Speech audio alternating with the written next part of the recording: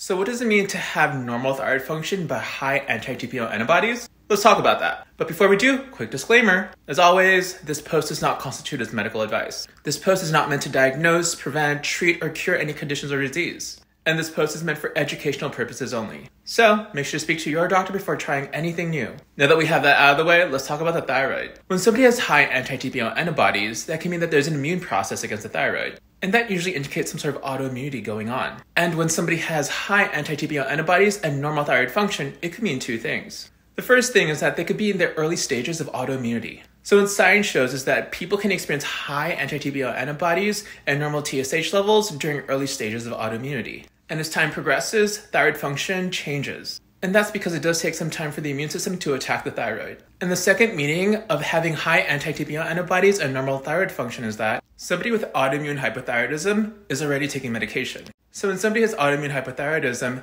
thyroid hormone goes down. And because of that, TSH goes up. And antibodies might not change. And when somebody's giving thyroid medication, that means that they're given synthetic thyroid hormone. And by taking thyroid hormone, their TSH then goes down to a normal range, basically indicating that thyroid function is normal. I hope that was helpful and educational. See ya.